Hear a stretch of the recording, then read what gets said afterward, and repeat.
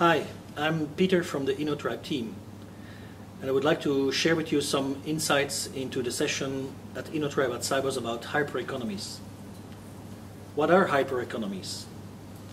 Hyper economies are created due to the fact that people, businesses, and even devices are getting hyper connected with each other.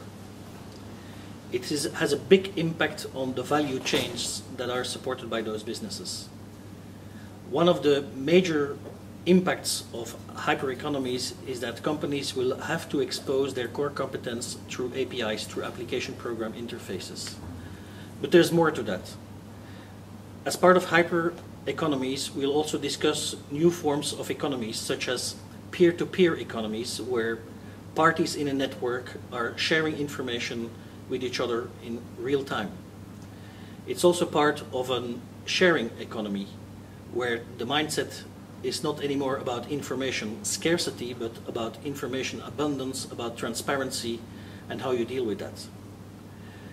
Our session, Hyper Economies at Innotribe at Sibos, will have three fantastic speakers. We'll have Mark Pesce from Sydney, who has written a book about this, a book titled The Next 1 Billion Seconds. So what's going to happen in the next 32 years when this hyper-connected economy becomes real? We'll also have Michel Bouwens, who I consider as one of the gurus of the peer-to-peer economy and the sharing economy. And he will also share his information and his knowledge about open source.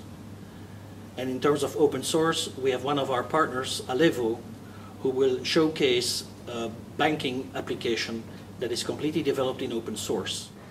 Why should you come to this session? Participants to this session will have the pleasure to participate to one of our facilitated designed sessions.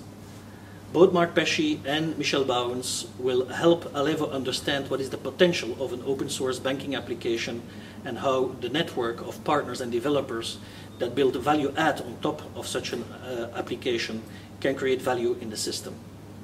See you at Sibos Innotribe.